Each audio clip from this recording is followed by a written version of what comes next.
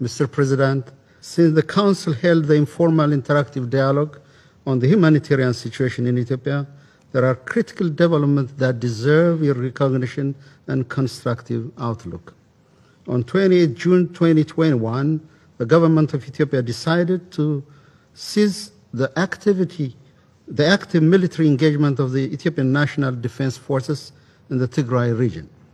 This decision for humanitarian ceasefire was reached after a concerted deliberation with various stakeholders and partners. We hope that this magnanimous and far-sighted decision will not be wasted by the irresponsible conduct of the TPLF group, which the government of Ethiopia opted to tolerate for the sake of the people of Tigray and to elevate the humanitarian situation in the region.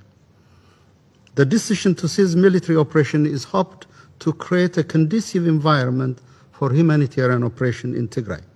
It will also pave the way for an inclusive national dialogue. The TPLF group that were pursuing continued its belligerence to protect few individuals. In furtherance of its agenda, it began conscripting young and elderly civilians, women and men, to fight highly trained and armed men of their country. This exposed the people in Tigray for the military confrontation that are not prepared for. Furthermore, it posed a risk for disruption to the agricultural season. The group's ethnically charged tactic of vying the people against the government is also found to be detrimental to our innate social fabric. As a result, the government of Ethiopia, as the bearer of their primary responsibility to protect its people, made a difficult political decision to suspend active military operation in favor of safeguarding the unity, sovereignty, and territorial integrity of the Ethiopian state. Now we believe we have created a space for unfettered humanitarian assistance and proper conduct for the agricultural planting season. In addition, we will augment humanitarian efforts in the region, including distribution of food and non-food items from warehouses across Tigray. The National Disaster Risk Management Commission and the 5 humanitarian agencies deployed in all waradas of the region are set to resume their function. Furthermore, we are in the process of adapting the humanitarian assistance guideline and coordination mechanism to the new development. Public services will also resume once we create a situation for the safe operation of the infrastructure and their operators. Mr. President, Ethiopia faces the inevitable journey of addressing the political and structural underpinnings of what we had experienced last November when our defense forces were attacked from within. The immediate need lies in creating an environment for the delivery of much-needed humanitarian assistance. In this regard, the government will continue to exert maximum effort and allocate the available resource towards this end. We welcome and appreciate the concern expressed by the Council members for our compatriots in Tigray who have regrettably sustained the burden of the impact of the law enforcement operation due to the cowardly tactics of the TPLF group.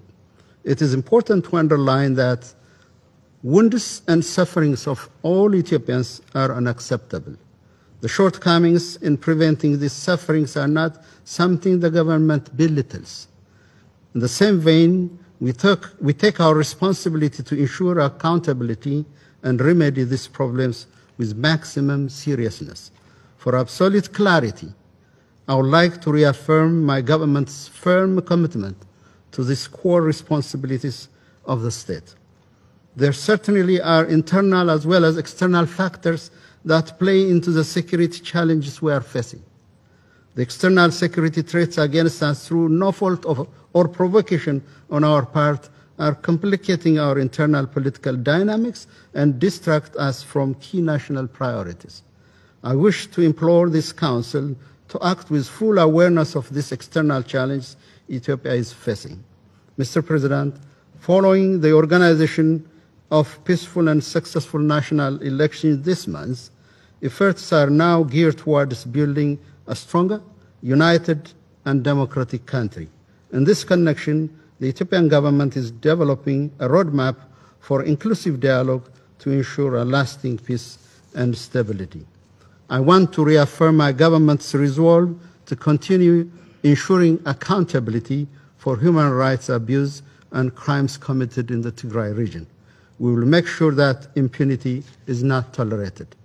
We remain committed to work with all bilateral and multilateral partners through genuine partnership and understanding that the government of Ethiopia is more than capable of overcoming these challenges.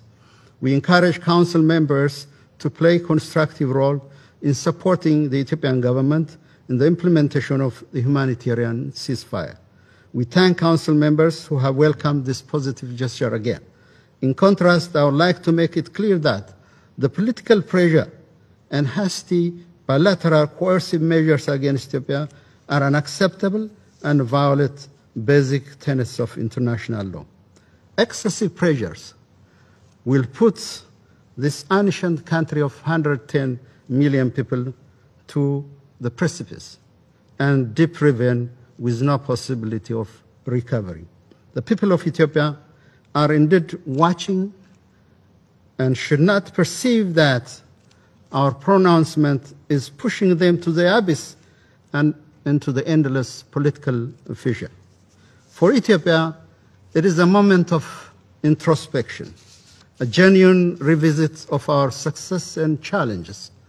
The main issue is how to heal our wounds. There are uncompleted grievings, mournings, such as the Maikadra massacre by the TPLF youth group, the suffering of the people of Wolkayet and Tagade, who have been evicted from their ancestral land over the last 30 years. So there needs to be proper closure.